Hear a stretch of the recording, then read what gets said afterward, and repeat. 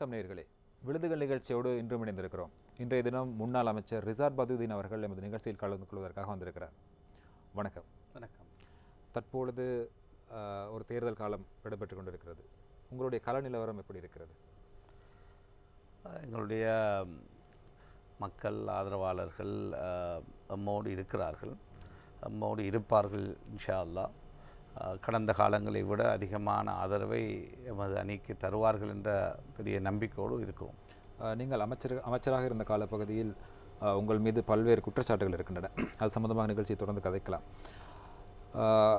ஸ்ரீலங்கா முஸ்லீம் காங்கிரஸில் அரசியலை ஆரம்பித்த நீங்கள் தனித்து ஒரு கட்சியையும் ஆரம்பித்து தற்போது அதன் தலைவராக இருக்கின்றீர்கள். ஸ்ரீலங்கா முஸ்லீம் காங்கிரஸுக்கும் அகில இலங்கை மக்கள் காங்கிரஸுக்கும் என்ன வித்தியாசம்?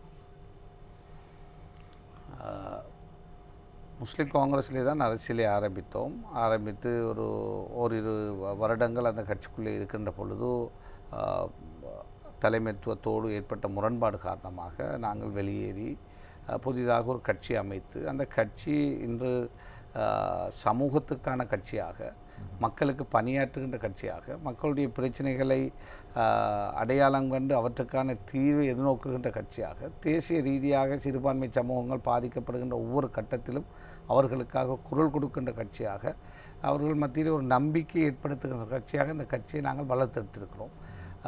அந்த கட்சியை பெருந்தலைவர் அஷ்ரப் அவர்கள் ஆரம்பித்தார்கள். இந்த கட்சியை நாங்கள் தான் ஆரம்பித்த கட்சி இன்று பரவலாக ஒரு குறுகிய காலத்துக்குள்ளே 5 பாராளுமன்ற உறுப்பினர்கள், கடந்த மாகாண சபையில் 7 மாகாண சபை உறுப்பினர்களை, 7 பிரதேச சபைகளை நாங்கள் ஆட்சி செய்கிறோம். 7 சேர்மன்மார், 7 வைஸ் சேர்மன், 169 உறுப்பினர்கள் என்பது ஒரு குறுகிய காலத்துக்குள்ளே ஒரு வளர்ந்த கட்சியாக வளர்ந்திருக்கிறது. எதை சொல்லுகிறது என்றால், மக்கள் ஏற்றுக்கொள்ளக்கூடிய கொள்கையும் கோட்பாட்டையும் செயல்பாட்டையும் இந்த கட்சி முன்னெடுப்பதனால்தான் மக்களுடைய வருகை அதிகமாக இந்த கட்சிக்கு இருக்கிறது. இதை விட இன்னும் ஒரு படி மேலாக மக்கள் காங்கிரஸ் கட்சி இந்த கடந்த உள்ளூராட்சி மன்ற தேர்தலிலே ஒரு கத்தோலிக்க சகோதரரை சேர்மனாக பெற்றெடுத்திருக்கிறது. அதே மாதிரி ஒரு இந்து சகோதரரை சேர்மனாக பெற்றிருக்கிறது. மாந்தை கிழக்கில் இந்து சகோதரர் எங்களுடைய கட்சி சார்பாக சேர்மனாக இருக்கிறார். மாந்தை மேற்கு மன்னாரிலே ஒரு கத்தோலிக்க சகோதரர் சேர்மனாக இருக்கிறார். அதே போல் வடமாகாண சபையிலே ஒரு பௌத்த சகோதரர் வவுனியாவிலே மாகாண சபை உறுப்பினராக இருக்கிறார். இது எதை நான் சொல்ல வருகிறேன் என்றால், இனங்களுக்கிடையிலே ஒரு புரிந்துணர்வை, மதங்களுக்கிடையிலே ஒரு நல்லிணக்கத்தை ஏற்படுத்துகின்ற ஒரு கட்சியாக இந்த மக்கள் காங்கிரஸ் கட்சி குறிப்பாக வடகிழக்கிலே அதனுடைய பயணத்தை ஆரம்பித்திருக்கிறது. தென்பகுதியிலே ஒரு சில மாவட்டங்களிலே, உதாரணமாக அனுராதபுரம் மாவட்டத்தில் ஒரு சிறுபான்மை பாராளுமன்ற பிரதிநிதி சுதந்திரத்துக்கு பிறகு வந்ததே கிடையாது, இதுவரைக்கும் வந்தது கிடையாது. கடந்த பாராளுமன்ற தேர்தலிலே நாங்கள் ஒரு பாராளுமன்ற வேட்பாளரை அங்கே நிறுத்தி அவர் மக்களுடைய ஆதரவோடு வெற்றி பெற்றார். எனவே அவ்வாறு இந்த தேர்தலிலே நாங்கள் குருநாகலையிலே அவ்வாறான ஒரு சந்தர்ப்பத்தை எதிர்பார்த்து நிற்கின்றோம். இவ்வாறு இந்த கட்சி, அதற்காக நாங்கள் நாடு முழுக்க பிரதேச சபை தேர்தல், உள்ளூராட்சி மன்ற தேர்தல்களிலே போட்டியிடவும் இல்லை. ஒரு குறிப்பிட்ட செறிவாக மக்கள் வாழுகின்ற அந்த பிரதேசங்களிலே தான் எங்களுடைய அரசியல் பணியை செய்கிறோம். ஆனால் சேவை அல்லது மக்களுடைய தேவையை நிறைவேற்றுகின்ற விஷயம் இருக்கின்ற பொழுது தேசிய ரீதியாக அதை நாங்கள் முன்னெடுத்து செல்கிறோம். நீங்கள் உங்களுடைய கட்சி இன ஒருமைப்பாட்டின் அடிப்படையில் அதனை ஊக்குவிக்கின்ற வகையில் செயற்படும் ஒரு கட்சி என்று குறிப்பிட்டீர்கள். ஆனால் உங்கள் மீது இருக்கின்ற ஒரு மிகப்பெரிய குற்றச்சாட்டு, இனப்பிரிவினை ஏற்படுத்தி நீங்கள் அரசியல் செய்கின்றீர்கள் என்று. குறிப்பாக வன்னி மாவட்டத்தில் தமிழ் மக்களுடைய காணிகளை அபகரிக்கின்றீர்கள், அபகரிப்பதற்கு ஊக்குவிக்கின்றீர்கள். அது சம்பந்தமாக அல்லது கிறிஸ்தவர்களுடைய காணிகளை அபகரிக்கின்றீர்கள். கிழக்கு மாகாணத்தில் அம்பாறை மாவட்டத்தில் சில இடங்களிலே பௌத்தர்களுக்கு அல்லது சிங்கள மக்களுக்கு சொந்தமான காணிகளை அபகரிப்பதற்கு பின்னணியில் நீங்கள் இருக்கின்றீர்கள் போன்ற குற்றச்சாட்டுகள் இருக்கின்றன. இது பற்றி என்ன சொல்வீர்கள்? குற்றச்சாட்டுக்களை யாரும் முன்வைக்கலாம். குற்றச்சாட்டுக்கள் எந்த ஒரு இடத்திலும் வடமாகாணத்தை எடுத்துக்கொண்டால் தமிழ் மக்களுடைய காணியை முஸ்லீம்கள் அபகரிக்கவும் இல்லை, முஸ்லீம்களுடைய காணியை தமிழ் மக்கள் அபகரிக்கவும் இல்லை. சந்தர்ப்ப சூழலால் முஸ்லீம்கள் வெளியேற்றப்பட்ட பிறகு ஒரு சில இடங்களிலே தமிழ் சகோதரர்கள் குடியேற்றப்பட்டிருக்கிறார்கள். அதுக்கு பதிலீடாக முஸ்லீம் சகோதரர் வந்த பொழுது அவர்களுக்கு வேறு காணிகள் வழங்கப்பட்டிருக்கிறது. எந்த ஒரு சொந்த காணியையும், எந்த ஒரு இனத்துடைய சொந்த காணியையும் யாரும் அவ்வாறு செய்யவும் இல்லை, அதுக்கு நாங்கள் துணை போகவும் இல்லை. இவ்வாறான குற்றச்சாட்டுகள் ஒரு அடிப்படைத்தன்மை இல்லாத, உண்மைத்தன்மை இல்லாத குற்றச்சாட்டுகள். அவ்வாறு எங்களுடைய பணி வடக்கிலே அல்லது வன்னியிலே ஒரு நிதானமானதாக, இனங்களுக்கு இடையிலே ஒரு நல்லுறவை ஏற்படுத்தக்கூடியதாக இருக்கின்ற காரணத்தினால்தான் நான் ஏற்கனவே சொன்னேன். உதாரணத்துக்கு சொல்லப்போனால் மாந்தை மேற்கு பிரதேச சபையிலே முற்று முழுதாக நாங்கள் தான் அத்தனை பணிகளையும் நாங்கள் மீள கட்டி எழுப்பினோம். அங்கு கடந்த உள்ளூராட்சி மன்ற தேர்தலிலே 13 வட்டாரத்திலே 11 வட்டாரங்கள் டிஎன்ஏ, வேறு முஸ்லீம் காங்கிரஸ், அரசாங்கம் அல்ல இப்பொழுது இருக்கின்ற அரசாங்கம் எல்லாரும் போட்டி போட்ட பொழுது நாங்கள் தான் 11 ஆசனங்களை வெற்றி பெற்றோம். அதில் 8 பேர் தமிழ் சகோதரர்கள், 8 பேர் தமிழ் சகோதரர்கள். இதை சொல்லுகின்றது என்றால் அவ்வாறு தமிழ் சமூகமும் முஸ்லீம் சமூகமும் ஏற்றுக்கொள்ளப்படுகின்ற ஒரு தலைமையாக அல்லது ஒரு கட்சியாக எமது கட்சி வளர்ந்திருக்கிறது என்றால் ஒரு இணக்கப்பாட்டோடும் எங்களுடைய செயல்பாட்டில் இருக்கின்ற அதாவது நேர்மைத்தன்மை தான் அது காரணம். எனவே எங்கள் மீது குற்றச்சாட்டுகளை சொல்லுகின்றவர் நீங்கள் சொன்ன வடக்கிலே அவ்வாறான குற்றச்சாட்டை சொல்வது அப்பட்டமான பொய். அதே போல் கிழக்கிலே பௌத்த மக்களுடைய காணிகளை நாங்கள் பிடிக்க வேண்டிய தேவையில்லை. அவர்கள் தான் அங்கு பலவந்தமாக குடியேற்ற கல்லோயா திட்டத்தின் அடிப்படையிலே அவர்களைத்தான் அந்த பிரதேசங்களிலே கடந்த காலங்களிலே குடியேற்றி பெரும்பான்மையாக வாழ்ந்த பகுதியிலே சிறுபான்மைப்படுத்தப்பட்டிருக்கிறார்கள். குறிப்பாக பொத்துவில் பகுதி எடுத்துக்கொண்டால் அவர்களுடைய காணிகள் பங்கீடு நடந்திருக்கிறது. பங்கீடு நடக்கின்ற பொழுது புதிதாக குடியேற்றப்பட்டவர்களுக்கு 70-80 வீதமான காணிகளும் 20 வீதமான மக்கள் தான் பௌத்த மக்கள் இருக்கிறார்கள். அவர்களுக்கு 70 வீதமான காணிகளும் 80 வீதமாக வாழ்கின்ற தமிழ் முஸ்லீம் மக்களுக்கு அங்கே இருக்கின்ற காணி 30 வீதமான காணிகளும் இருக்கிறது. இவ்வாறு பிழையாக அந்த காலங்களிலே கெசட் பண்ணி அந்த மாதிரியான அநியாயங்கள் செய்திருக்கிறார்கள். யுத்த காலத்தில் இந்த மக்கள் விவசாயத்துக்கு போக முடியாது, தூர இடங்களுக்கு செல்ல முடியாத பொழுது அதெல்லாம் காடுகளாக வளர்ந்த பிறகு அதையெல்லாம் வனவளத்துக்கு கீழே கெசட் பண்ணியிருக்கிறார்கள் அல்லது வைல்ட் லைஃபுக்கு கீழே கெசட் பண்ணியிருக்கிறார்கள். யுத்தம் முடிந்த பிறகு அதை போய் கேட்டால் அது வனவள காணி என்று சொல்கிறார்கள் அல்லது வைல்ட் லைஃப் காணி என்று சொல்கிறார்கள் அல்லது பாதுகாப்பு தரப்புக்கு தேவை என்று சொல்கிறார்கள். இப்பொழுது ஒரு புதிய பிரச்சனைகள் எல்லாம் உருவாகி இருக்கிறது. எந்த ஒரு சிறுபான்மை சமூகம் பலவந்தமாக போய் பெரும்பான்மையுடைய காணியை அபகரித்ததாக வரலாறு கிடையாது. அரச காணிகள் இருந்திருக்கலாம். அரச காணிகளிலே 100 வருடம் 50 வருடம் அல்லது பரம்பரையாக ஆண்ட காணிகளை இன்று வந்து எங்களுடைய காணிகள் என்று சொல்வது அரசாங்கம் என்பது எல்லாருக்கும் பொதுவானது. அது ஒரு கிராமசபர் பிரிவுக்குள்ளே அல்லது ஒரு பிரதேச செயலாளர் பிரிவுக்குள்ளே அரச காணி இருக்குமா இருந்தால் அந்த பிரதேசத்திலே வாழுகின்ற மக்களுடைய தேவையை நிவர்த்தி செய்வதற்கு தான் முதலிடம் கொடுக்க வேண்டும் அந்த காணிகளை. அதை விட்டு வேறு மாவட்டத்திலிருந்து கொண்டு வந்து குடியேற்றுகின்றவர்களுக்கு அல்ல. எனவே அவ்வாறு கிழக்கு மாகாணத்தில் நீங்கள் எடுத்துக்கொள்வீர்களாக இருந்தால் அவ்வாறான எந்த ஒரு பலவந்த குடியேற்றமும் சிறுபான்மை இனத்தை வைத்து செய்யவில்லை. சிறுபான்மை இனத்தவர் தான் பாதிக்கப்பட்டிருக்கிறார்கள். அதனால் தான் இந்த பிரச்சனைகள் ஒவ்வொரு பிரச்சனையும் வெளியே வந்து கொண்டிருக்கிறது. முகுது மகாவிகாரை விடயத்தில் தொல்பொருள் திணைக்களத்தினால் அதனை அளவீடு செய்ய போகும்போது கிட்டத்தட்ட 40 ஏக்கர் அளவான காணி சம்பந்தமான ஒரு பிரச்சனை தொடர்ந்து போய்கொண்டிருக்கிறது. இந்த பிரச்சனைக்கும் நீங்கள் தான் அதனை அந்த தொல்பொருள் திணைக்களம் அந்த காணியை அளவீடு செய்வதற்கு தடையாக இருக்கின்றீர்கள், அதன் பின்னணியில் நீங்கள் இருக்கின்றீர்கள் என்ற குற்றச்சாட்டு கூட இருக்கிறது. இது சம்பந்தமாக என்ன பதில் சொல்வீர்கள்? இந்த பொத்துவில்லை பொறுத்தவரையிலே தமிழ் முஸ்லீம் மக்கள் வாழ்கின்ற ஒரு பிரதேசம். அங்கு மோதி விகாரை அமைக்கப்பட்டது ஒரு அண்மையிலே தான் அமைக்கப்பட்ட அந்த விகாரை அமைக்கப்பட்டு ஒரு 100 வருஷங்கள் அல்ல. அதாவது இந்த சமாதானம் வந்த பிறகு தான் போய் அமைத்தார்கள். அடுத்தது ஆர்கியோலஜிக்கு என்ன சொல்கிறது, தொல்பொருள் திணைக்களத்துக்குரிய காணி என்பது அது தொல்பொருள் திணைக்களத்துடைய சொத்துக்கள் நாட்டு மக்களுடைய சொத்துக்கள், நாட்டுக்கு சொந்தமானது, அரசாங்கத்துக்கு சொந்தமானது. அதை ஒரு இனத்தவர் அல்லது ஒரு மதத்தவர் வந்து உரிமை கொண்டாட முடியாது, அல்லது ஒரு மதத்தளத்தை அமைப்பதற்கு அதை உரிமை கொண்டாட முடியாது. அது பாதுகாக்கப்பட வேண்டும். அதிலே 70 வருஷமாக 100 வருஷமாக மக்கள் வாழ்ந்து கொண்டிருக்கிறார்களாக இருந்தால் அவர்களோடு கதைச்சு பேசி இது தொல்பொருள் திணைக்களத்துக்கு இருக்கிறது, யுத்த காரணமாக எங்களால் வந்து அதை அடையாளப்படுத்த முடியவில்லை அல்லது ஏதாவது காரணங்கள் இருந்தால் அதை என்ன செய்ய வேண்டும், அங்குள்ள மக்கள் பிரதிநிதிகளோடு, அங்கே இருக்கின்ற பள்ளி சபைகளோடு அல்லது உலமா சபையோடு அல்லது அங்கே இருக்கின்ற அமைப்புகளோடு கலந்துரையே அவ்வளோ அவசரமாக அந்த விஷயத்தை பலவந்தப்படுத்தி கஷ்டப்படுத்தி ஒரு தேர்தல் அறிவிக்கப்பட்ட பிறகு கொரோனாவில் இங்கு செத்து கொண்டிருக்கிறார்கள், உலகம் எல்லாம் சாகிறார்கள், நமது நாட்டில் செத்து கொண்டிருக்கின்ற பொழுது இவ்வளவு வேகமாக போயிட்டு அந்த விஷயத்தை செய்து மக்கள் மத்தியில் ஒரு பெரிய குழப்ப நிலை ஏற்படுத்த வேண்டிய தேவைப்பாடு கிடையாது. எங்களுடைய மக்கள் மிக நியாயமானவர்கள், நேர்மையானவர்கள். அரச காணியாக இருந்தால் அது தொல்பொருள் திணைக்களத்துக்குரியதாக இருந்தால் தொல்பொருள் திணைக்களத்து சொத்துக்களை அல்ல வீடுகள் இருந்தால் அதை மேலே புனரமைப்பது என்பது அதை டெவலப் பண்ணுவது என்பதெல்லாம் லேசான விஷயம் அல்ல. எனவே அவ்வாறான விஷயங்கள் இருக்கின்ற பொழுது மக்களுக்கு தெளிவுபடுத்தி எத்தனை மக்கள் 1000 மக்களா 2000 மக்களா எவ்வளோ பேர் இதில் பாதிக்கப்பட போகிறார்கள் அதை அடையாளப்படுத்தி அவர்கள் பாதிக்கப்பட்டால் அவர்களுக்கான நஷ்ட ஈடு கொடுக்க வேண்டும். இருந்த வீட்டை விட நல்ல அழகான வீடு கட்டி அவர்கள் விரும்பக்கூடிய ஒரு இடத்திலே காணிகளை கொடுத்து அவ்வாறு தான் ஆல்டர்னேட்டிவ் அரேஞ்ச்மெண்ட் செய்ய வேண்டுமே ஒழிய பலவந்தமாக இலங்கையிலே உள்ள மக்கள் அவர்கள் இந்த நமது நாட்டின் பிரஜைகள் அவர்கள் அங்கு வாழ்ந்து கொண்டு இருக்கிறார்கள் என்றால் இந்த சட்டப்படி என்ன செய்ய வேண்டுமோ அதை முறைப்படி தான் செய்ய வேண்டுமே ஒழிய ஒரு இனத்துக்காக ஒரு மதத்துக்காக செய்வது போல காட்டி அங்கு இனங்களுக்கிடையிலே மதங்களுக்கிடையிலே ஒரு பிரச்சனை ஏற்படுத்தி அதனால் சிங்கள பகுதிகளிலே வாக்கு வங்கியை அதிகரிக்கலாம் என்று யாராவது நினைப்பார்களாக இருந்தால் அது ஒரு நியாயமானது ஒன்றல்ல, இந்த நாட்டுக்கு நல்லதும் அல்ல. இந்த நாட்டிலே ஒரு 30 வருஷ கால யுத்தம் நடந்து முடிந்திருக்கிறது. ஒரு இனம் அதாவது எங்களுக்கு இந்த நாட்டிலே வாழ முடியாது, எங்களுக்கு இந்த நாட்டை பிரித்து தாருங்கள், எங்களுக்கு தனி நாடு தாருங்கள் என்று கேட்டு ஒரு போராட்டம் நடந்த ஒரு நாடு இது. எங்களுடைய பொருளாதாரம் அழிந்து போயிருக்கிறது, எங்களுடைய வளம் அழிந்து போயிருக்கிறது. அவ்வாறு இருக்கின்ற பொழுது சிறுபான்மை மக்கள் இவ்வாறு எங்கேயாவது அவ்வாறான பாதிப்புகள் இருந்தால் அதை ஒரு நிதானமாக சிறுபான்மை தலைவர்கள் இருக்கிறோம். எங்களோடு கூட ஒருவரும் பேசவில்லை, இதுவரையும் பேசவில்லை. இதிலே ஒரு டாஸ்க் ஃபோர்ஸை போட்டிருக்கிறார்கள். டாஸ்க் ஃபோர்ஸிலே ஒரு சிறுபான்மையினத்தவரையும் போடவில்லை. கொழும்பில் உள்ளவர்களை எல்லாம் கொண்டு போய் அங்குள்ள விஷயங்களை கிழக்கு மாகாண விஷயங்களை போடுவது என்பது இதெல்லாம் அந்த ஒரு ஒரு ஒரு அச்சுறுத்தி, அதாவது இதனூடாக பிரச்சனையை தீர்வு காண்பதற்காக செய்கின்ற விஷயமாக எங்களுக்கு தெரியவில்லை. பிரச்சனையை தீர்க்க வேண்டும். ஆர்கியோலஜிக்கு சொந்தமான காணிகள் பாதுகாக்கப்பட வேண்டும், அதில் எந்த மாற்று கருத்தும் கிடையாது. அது நாட்டு மக்கள் எல்லோருடைய கடமை. ஆனால் அதுக்கு ஒரு வழிமுறை இருக்குது, அந்த முறையை முறையாக செய்ய வேண்டும் என்பதுதான் எங்களுடைய கருத்து.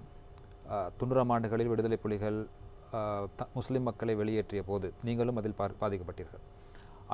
அந்த சம்பவம், நீங்கள் அதனால் பாதிக்கப்பட்ட சம்பவம் தமிழ் மக்களுடைய அல்லது தமிழ் சமூகத்தின் மீதான பார்வை கோணத்தை, உங்களுடைய பார்வை கோணத்தை எப்படி மாற்றியது? விடுதலை புலிகள் எம்மை வெளியேற்றிய பொழுது தமிழ் மக்கள் வெளியேற்றவில்லை, அவர்கள் மிக நொந்து போனார்கள். சில கிராமங்களிலே எங்களுடைய சொத்துக்கள் அல்லது பொருட்களை அவர்களிடத்திலே நம்பிக்கையின் பேரிலே நாங்கள் கொடுத்து விட்டு வந்தோம். 4 வருஷம் 5 வருஷம் கழித்து அவர்கள் கொண்டு வந்து எங்களுடைய ஊரிலே புத்தளத்திலே வந்து திருப்பி தந்தார்கள், அல்லது நாங்கள் திரும்பி போகும் பொழுது மீண்டும் அதை தந்தார்கள். அடுத்தது நாங்கள் வருகின்ற பொழுது எத்தனையோ தமிழ் சகோதரர்கள் கண்ணீர் விட்டு அழுதார்கள். உங்களுக்கு இந்த நிலை வந்து விட்டது, எங்களால் ஒன்றும் செய்ய முடியாதே, நாங்களால் பேச முடியாதே. ஏனென்றால் அன்றைய அந்த காலத்திலே தமிழ் மக்கள் பொதுவாக முஸ்லீம்களுடைய வெளியேற்றத்தை அங்கீகரிக்கவில்லை, அவர்கள் விரும்பவில்லை. ஆனால் அவர்களால் ஒன்றும் செய்ய முடியாத ஒரு நிர்பந்தம். எனவே அவர்கள் மீது எந்த ஒரு தப்பான எண்ணமும் தமிழ் மக்கள் மீது எங்களுக்கு வரவில்லை. அவர்கள் மீது உள்ள பழைய அன்பும் நட்பும் தொடர்ந்து இன்றும் இருக்கிறது, அன்றும் இருந்தது.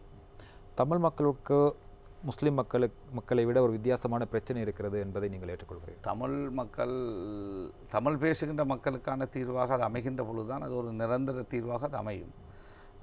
அது எதுவாக இருந்தாலும் ஒரு மொழி பேசுகின்ற 2 சமூகமும் சேர்ந்து அதை பெற்றுக்கொள்ளுகின்ற ஒரு மனப்பக்குவம் வந்தாகின்ற பொழுதுதான் இலகுவாக அதை பெற்றுக்கொள்ள முடியும். எனவே 2 சமூகத்தையும் பிரித்தாள்வதற்கு பேரினவாதிகள் எடுக்கின்ற முயற்சிகளில் நாங்கள் மிக கவனமாக இருக்க வேண்டும். அது ஒரு தீர்வு வரப்போகின்ற தீர்வு வடக்கு கிழக்கிலே வாழுகின்ற பெரும்பான்மையாக வாழுகின்ற தமிழ் மக்களுக்கும் அடுத்த பெரும்பான்மையாக வாழுகின்ற முஸ்லீம் மக்களும் அதேபோல் அங்கு வாழுகின்ற சிறுபான்மையாக வாழுகின்ற சிங்கள மக்கள், அதாவது அந்த வடகிழக்கிலே வாழுகின்ற தமிழ் பேசுகின்ற மக்களுக்கான தீர்வாக அது அமைகின்ற பொழுது ஒரு நிரந்தரமான தீர்வாக அமையும். விடுதலை புலிகளுடைய போராட்டம் சம்பந்தமாக உங்களுடைய நிலைப்பாடு என்ன? இந்த காலத்திலே அதாவது விடுதலை புலிகள் மட்டுமல்ல, பல இயக்கங்கள் உருவாகியது. அதுக்கு பல காரணங்கள் இருக்கின்றது. அதை அன்றைய காலங்களிலே அரசியல் தமிழ் தலைமைகள் சுதந்திரத்துக்காக போராடினார்கள். வெள்ளைக்காரர்களோடு தமிழ் முஸ்லீம் சிங்கள தலைவர்கள் போராடித்தான் சுதந்திரத்தை பெற்றார்கள். அவ்வாறு பெற்ற சுதந்திரம் அதை அழகாக அனுபவிக்க மக்கள் ஆசைப்பட்டாலும் அந்த சுதந்திரத்தை அனுபவிப்பதற்கு அன்றுள்ள பேரினவாத தலைமைகள் அதற்கு இடம் கொடுக்கவில்லை. எனவே அந்த வகையிலே தான் பேரினவாத தலைமைகள் சிறுபான்மை தலைமைகளை அடக்கியதனால் அவர்கள்கிட்ட நியாயமான விஷயங்கள், உதாரணமாக மொழி, தமிழ் மொழி என்பது ஒரு பழங்காலத்து மொழி, அந்த மொழிக்கான அங்கீகாரத்தை தாருங்கள் என்று கேட்ட பொழுது கூட இவர்களுக்கு கொடுக்க மனம் வரவில்லை. அதே போல் பல விஷயங்கள் திணிக்கப்பட்டது. இவ்வாறான காரணங்களினால் இளைஞர்கள் பிழையான பாதையிலே செல்லுவதற்கு இந்த மாதிரியான காரணங்கள் அமைந்தது. அதிலே அன்று இருந்த தமிழ் தலைமைகள் அந்த விஷயத்துக்கு ஜனநாயக ரீதியாக அஹிம்சா வழி போராட்டங்கள் பலவற்றை செய்த பொழுதும் அவர்களால் சாதாரண உரிமைகளை கூட பெற முடியாமல் இருந்த பொழுதும் அவர்களுடைய பேச்சுக்களும் அவர்களுடைய அந்த உணர்ச்சிவசமான விஷயங்களும் தான் தமிழ் இளைஞர்களை இவ்வாறான ஒரு ஆயுத போராட்டத்துக்குள்ளே தள்ளியது. எனவே அந்த ஆயுத போராட்டம் முடிந்த பிறகு அந்த காலங்களில் பல பேச்சுவார்த்தைகள் நடைபெற்றது. அஹிம்சா வழி போராட்ட காலத்திலும் பேச்சுவார்த்தைகள் நடந்தது, ஒப்பந்தங்கள் நடந்தது, அவையெல்லாம் நிறைவேற்றப்படவில்லை. அதே போல தான் போராட்ட காலத்திலும் அவ்வாறான விஷயங்கள் நடந்து முடிந்தது. ஆனால் இவ்வாறாக இருந்தாலும் நாங்கள் ஒரு ஆயுத ரீதியான போராட்டம், இப்போ தெரியும் இஸ்லாம் என்ற பேரிலே இஸ்லாமியர்கள் நாங்கள் இஸ்லாமிய பாதையிலே செல்லுகிறோம் என்று ஆயுதங்களை கையில் ஏந்தி கொண்டு அப்பாவிகளை கொண்டு தொலைக்கிறார்கள். உலகம் எல்லாம் நடக்கின்றது. ISIS போன்ற அராஜகம் பிடித்தவர். அது இஸ்லாம் அல்ல. ஆனால் இஸ்லாத்தின் பேரிலே நடைபெறுகின்றது. எனவே ஆயுதத்தின் ஊடாக எதையும் பெற்றுக்கொள்ளலாம் என்பதில் எனக்கு நம்பிக்கை கிடையாது. எதுவாக இருந்தாலும் ஜனநாயக ரீதியான பேச்சுவார்த்தையின் ஊடாக மட்டும்தான் ஜனநாயக ரீதியாகத்தான் பெற்றுக்கொள்ளலாம். இந்த பிரச்சனைக்கு நீண்ட காலமாக இலங்கையில் இருக்கின்ற இனப்பிரச்சனைக்கு 13ஆம் திருத்த சட்டத்தை முழுமையாக அமுலாக்குவது மாத்திரம் தீர்வாக அமைந்துவிடும் என்று நினைக்கிறீர்களா? இது ஒரு வசனத்திலே பதில் சொல்ல முடியாது. இதிலே பல விஷயங்கள் இருக்கிறது. இருந்து பேசி 13வது திருத்தத்தை தருவேன் என்று பல தலைவர்கள் சொல்லி வந்திருக்கிறார்கள். நாட்டிலே 13வது திருத்தம் தான் சட்டத்தில் இருக்கிறது. 1987ஆம் ஆண்டு அந்த உடன்படிக்கையின்படி இப்போ 17வது திருத்தம் இருக்கிறது. வடக்கும் கிழக்கும் பிரிந்திருக்கிறது நீதிமன்றத்தின் ஊடாக. ஆனால் 13வது சட்டம் நாட்டிலே நடைமுறையில் இருக்கிறது. ஆனால் அதை நடைமுறைப்படுத்தாமல் இருக்கின்ற அரசாங்கங்களை ஒழிய அதை திருப்பி ஒரு முறை 13வது திருத்தம் என்று இன்னொருக்கா தர வேண்டிய தேவை கிடையாது. வடக்கு கிழக்கு இணைப்பு பற்றி உங்களுடைய நிலைப்பாடு என்ன? வடக்கு மாகாணம் கிழக்கு மாகாணமும் இணைப்பது பற்றி. வடக்கும் கிழக்கும் உங்களுக்கு தெரியும். கிழக்கு தற்பொழுது வடக்கும் கிழக்கும் பிரிந்திருப்பதனால் 2 முதலமைச்சர்கள் இருக்கிறார்கள். பிள்ளையான் முதலமைச்சராக இருந்தார். அதேபோல் ஒரு இஸ்லாமிய சகோதரி இருந்தார். அதேபோல் அங்கு விக்னேஸ்வரன் ஐயா முதலமைச்சராக இருந்தார். இவ்வாறு 2 முதலமைச்சர்களோடு அந்த மாகாணங்கள் ஆளப்படுகிறது. ஒரு கிழக்கு மாகாணத்தை எடுத்துக்கொள்வீர்களாக இருந்தால் 1/3 முஸ்லீம்ஸ், 1/3 தமிழ்ஸ், 1/3 சிங்களவர்கள் இருக்கிறார்கள். 3 இனமும் அமைச்சரவையில் இருக்கின்ற ஒரே ஒரு மாகாணம் இருக்குமாக இருந்தால் அது கிழக்கு மாகாணம் மட்டும்தான். அவ்வாறான ஒரு சந்தர்ப்பம் 3 இனமும் சேர்ந்து ஆட்சி அமைக்கக்கூடிய வாழக்கூடிய ஒரு சூழல் அங்கே இருக்கிறது. அவ்வாறான ஒரு நிலையில் வடக்கில் இருந்த முதலமைச்சர் விக்னேஸ்வரன் ஐயா அவர்கள் அங்கு சிறுபான்மையாக வாழுகின்ற இஸ்லாமிய சமூகத்தையும் அரவணைத்து கொண்டு செல்லுகின்ற மனப்பக்குவத்தை அவரிடத்தில் நாங்கள் காணவில்லை. அவ்வாறு அங்கு அவர் ஒரு பெருந்தன்மையோடு அவருடைய காலத்திலே அதை சரியாக செய்திருந்தால் கிழக்கு மக்களும் எதிர்காலத்திலே சேர்ந்து செயல்படுவதை பற்றி சிந்தித்திருப்பார்கள். எனவே கிழக்கு மாகாணத்திலே 3 இனமும் சேர்ந்து வாழ்வதனால் ஒன்றுக்குள்ளே பிணைந்து ஒரு ஆட்சி அமைக்கக்கூடிய ஒரு பக்குவம் அங்கே இருக்கிறது. எனவே அவ்வாறு ஒரு நிரந்தர தீர்வு வரும் வரை இவ்வாறு பிரிந்திருப்பது தான் நியாயமானது. வடக்கு கிழக்கு இணையும் பட்சத்தில் அது முஸ்லிம் மக்களுக்கு எவ்வாறான பாதிப்பை ஏற்படுத்தும்? இது சம்பந்தமாக நாங்கள் முஸ்லிம் மக்களை பொறுத்தவரையிலே பெரும்பான்மையாக நாட்டிலே வாழுகின்ற ஒரு பகுதி தான் கிழக்கு மாகாணம். 3இல் 2 பகுதி தென்பகுதியிலே வாழ்ந்தாலும் 3இல் 1 பகுதி வடகிழக்கிலே வாழ்ந்தாலும் அதிலே 80% மக்கள் கிழக்கிலே தான் வாழ்ந்து கொண்டிருக்கிறார்கள். எனவே அவர்களுடைய அந்த மக்களுடைய விருப்பு வெறுப்பு அறியாமல் அந்த மாகாண இணைப்பு என்பது நியாயமானது அல்ல.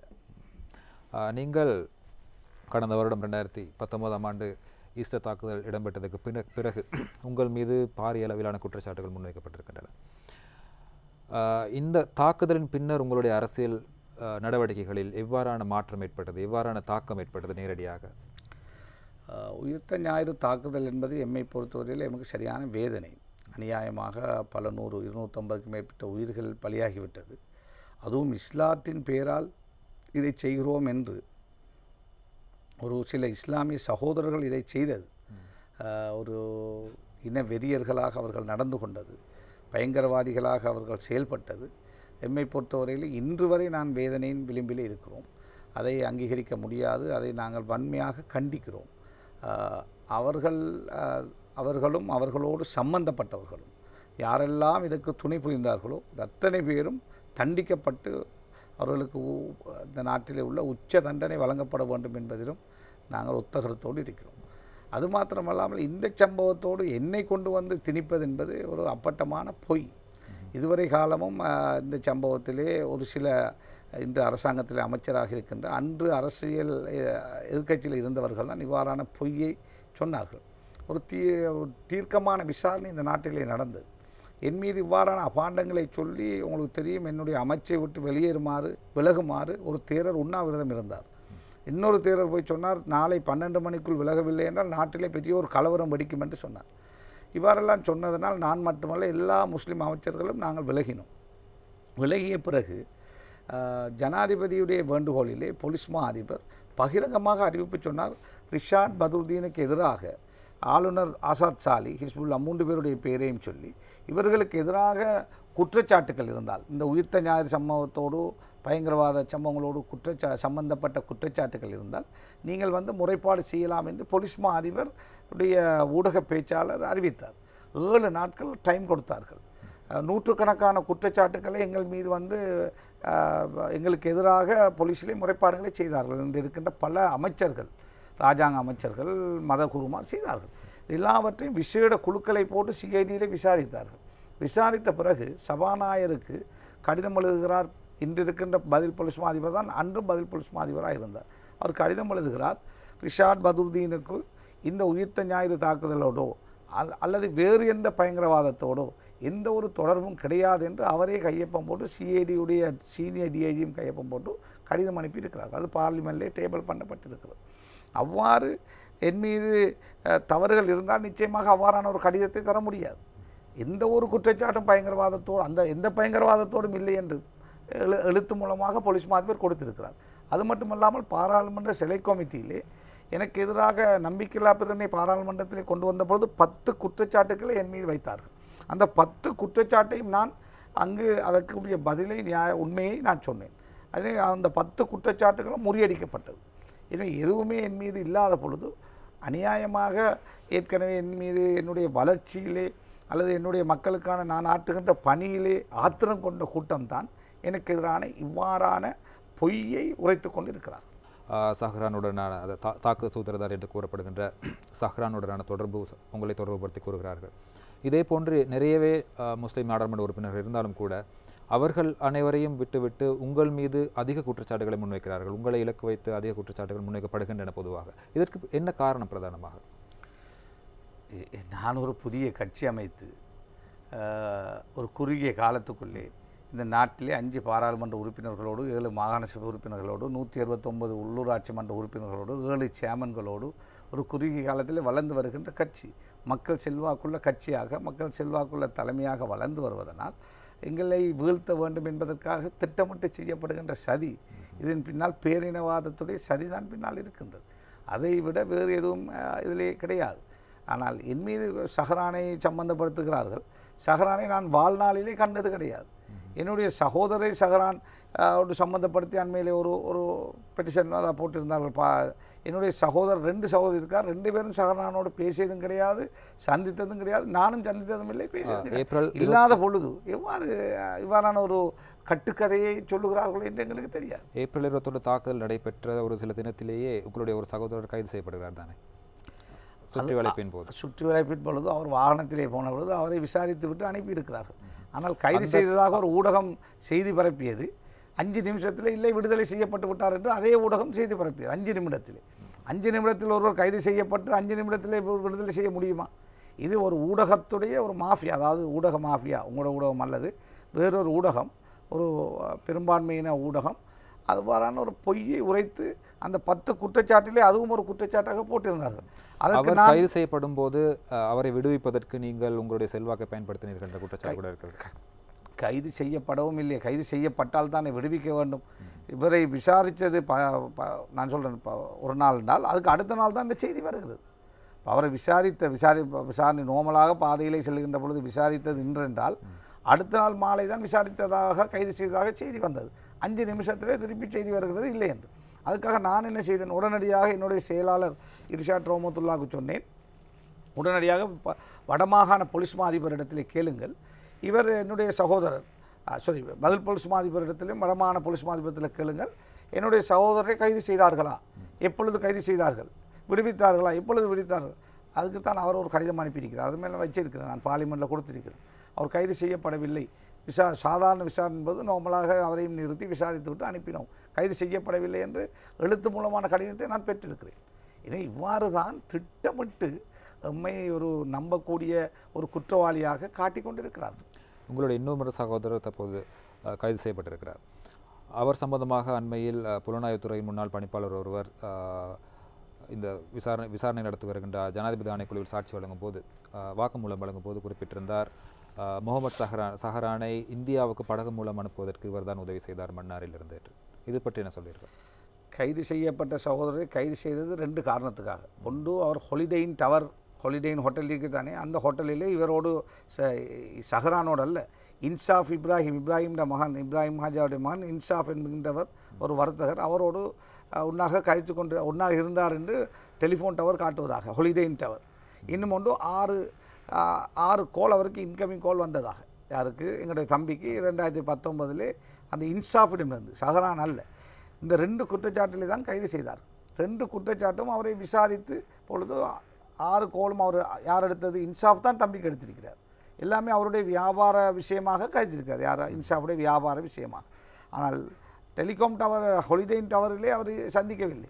எங்களுடைய அமைச்சும் ஹாலிடேயின் டவருக்கு தான் வருகிறது. ஹாலிடேயின் ஹோட்டல் டெலிகாம் டவர் தான் எங்களுடைய அமைச்சும் அதுக்குள்ளே தான் வருகிறது. அந்த டவருடைய எல்லைக்குள்ளே தான் வருகிறது.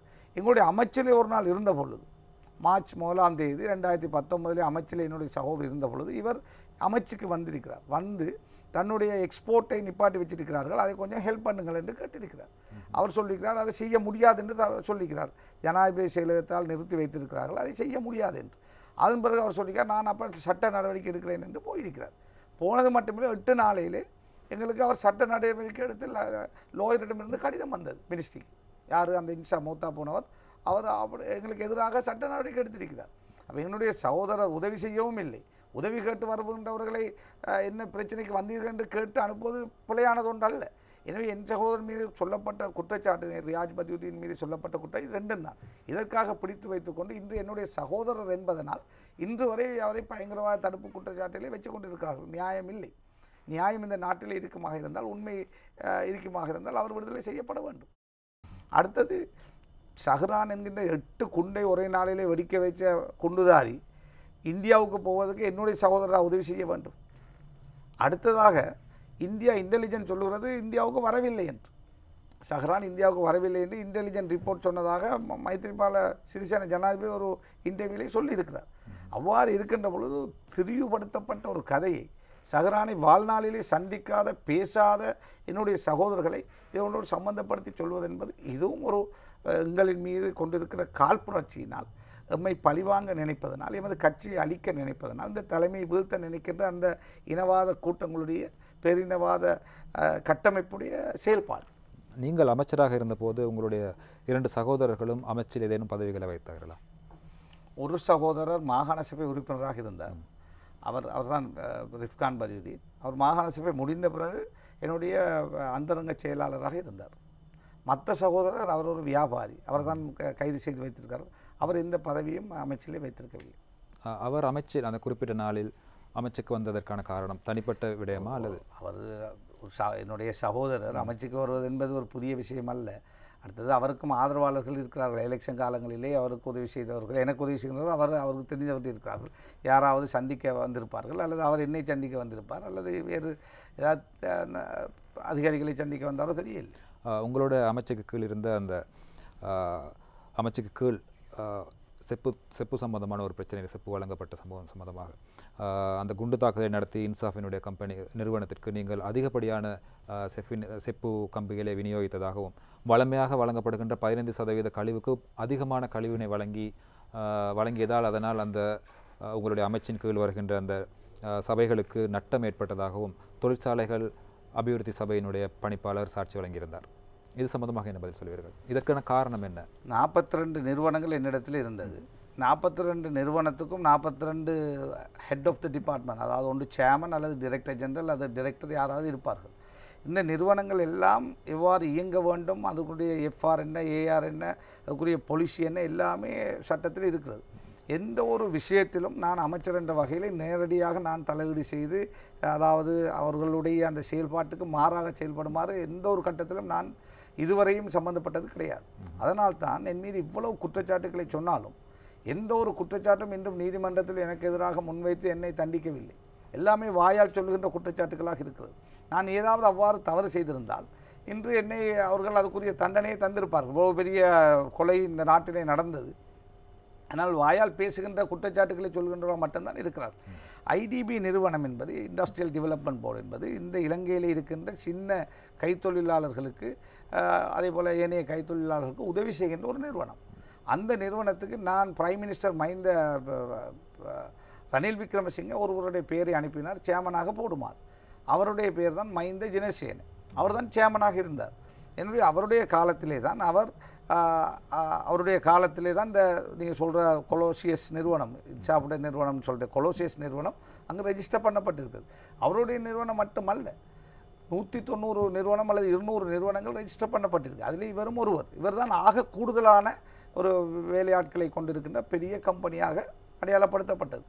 நான் இது சம்பந்தமாக இந்த குண்டு வெடித்த மறுநாளே என்னுடைய செயலாளருக்கு சொன்னேன், ஒரு 3 பெரிய அதிகாரிகளை கொண்ட ஒரு குழுவை நியமித்து இந்த கொலோசியஸ் நிறுவனத்துக்கு கொப்பரை கொடுத்ததிலே தவறு நடந்திருக்கிறதா, தவறு செய்திருந்தால் யார் தவறு செய்திருக்கிறார்கள், எப்படி நடந்தது, இது எல்லாத்தையும் ஆய்வு செய்யுமாறு நான் சொன்னேன்.